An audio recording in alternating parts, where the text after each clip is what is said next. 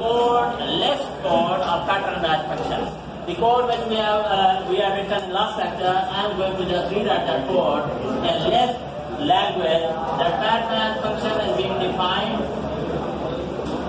with 3 arguments: pattern, input, and third argument is optional p, which is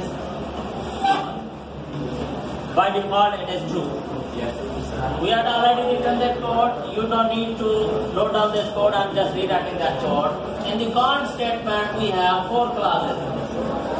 Third argument b is nil, then return nil. Nil means false. The answer will be false. If the answer variable is false, then nil will be returned, false will be returned. The second clause, equal p and I. Pattern and input are exactly equal. They are same. Then we will return the binding. The answer variable will be returned. In the third clause, we are calling a function. Our function, we have to discuss its functionality right now. That variable p, the pattern is the first argument pattern is a variable, logical variable.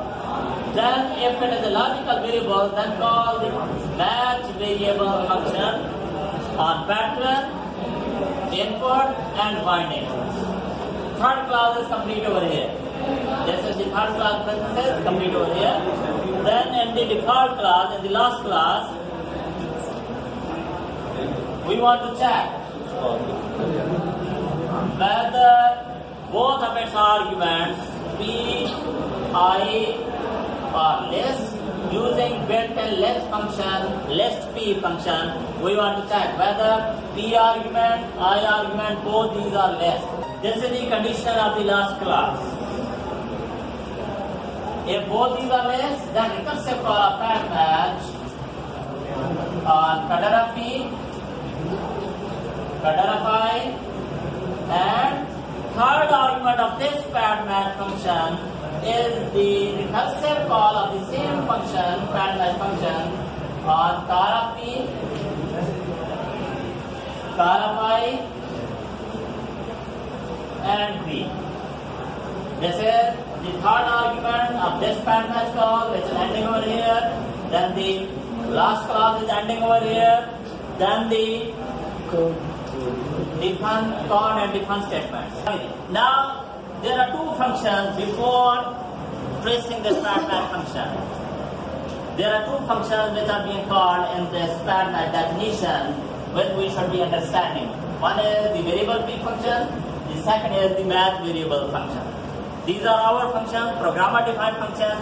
We will be understanding their functionality. Okay.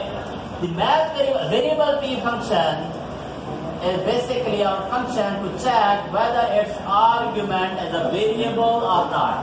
In pattern matching, logical variable is a special symbol which can match with any one thing. Logical variable is a symbol which can match with one item. Exactly one item. That element can be a number, that can be a list, that can be a symbol, but it should be one thing. Okay? And the convention for the logical variable is that it is a symbol, one symbol, starting with question mark. So whenever this variable p function will get a symbol with question mark, it will return true. On everything else, it will return false.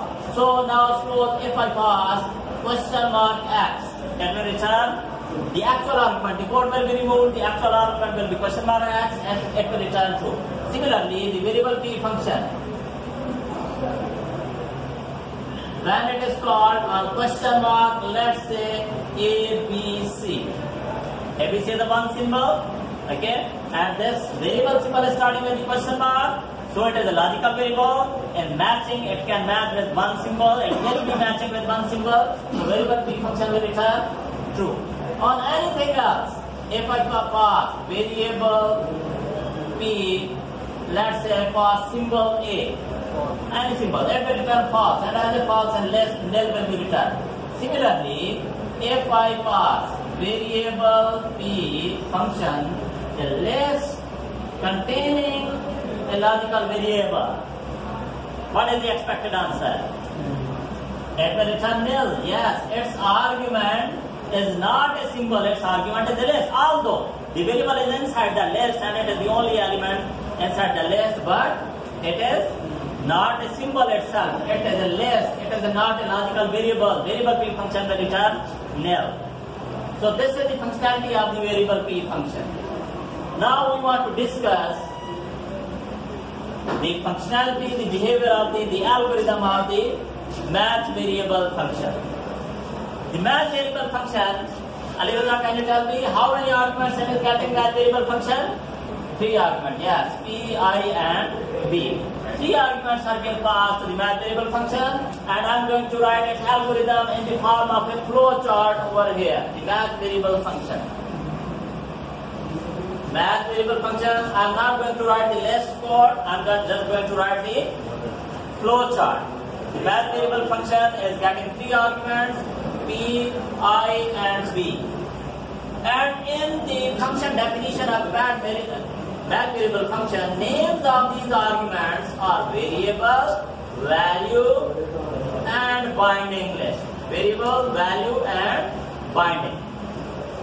The first argument P is being named as variable in the match variable function, because when this match variable function is being called in the third class of add match function, you see this condition. When this condition will be true, only then the match variable function will be called. Match variable function is getting P, and this P is a variable. In the condition part, it has been already checked. When it will be variable, then this match variable function will be called. So, in the match variable function, we have this P as a variable, and there are basically 2 checks in the match variable function. This variable, the first argument, already exists in binding list. Already exists in binding list. There are 2 possibilities, whether it exists or not, yes or no. If this variable does not exist in this third argument binding list, then we should just extend the binding. Extend the binding. Extend the binding means enclose that value at the variable using, maybe we can call the LISP function in order to enclose that variable and the value in a list. Enclose the variable and the value in a list, and insert that pair into the answer variable B or binding. Okay? Insert that pair of variable and value into the answer variable binding and return this value. In the second check, if the variable already exists, we will be following the yes path. Yes, the variable already exists in the binding list. Then we should check, the function is checking whether the old value is equal to the new value. What is the new value? This second argument is the new value, and where it is currently being bound. Okay, and what is the old value, which is already binded with variable in the binding list? That will be the old value. This is the new value. If the old value and new values are same, we have a yes path and we have a no path. If they are same, then return the binding list as it is. Return the answer variable. Return the binding B as it is. No need to extend that binding. The variable is already bounded with the same value and no need to bound it again. But if the new value and old value are different, they are not same, then we should return false, nil. The matching is not possible. The answer will be false. So this function is, there are basically 3 possible outputs of this function. One is the extended binding, when the value and the variables are enclosed in the list and inserted in the answer variable. Or it will return the existing binding as it is, without extending it, but it is still true. The answer is still true. Or it will return nil, means false. The matching is not possible. The answer will be false. So this is the match variable function, the flow chart of the match variable function. This is the behavior of variable p function. Variable p function will be one statement in LISP code and command, and symbol be its argument is a symbol, and its first character of that argument, that symbol is a question mark. It is just one line statement. Okay, so this is the behavior of the variable tree function. Note down these points, then we will start tracing down the pattern.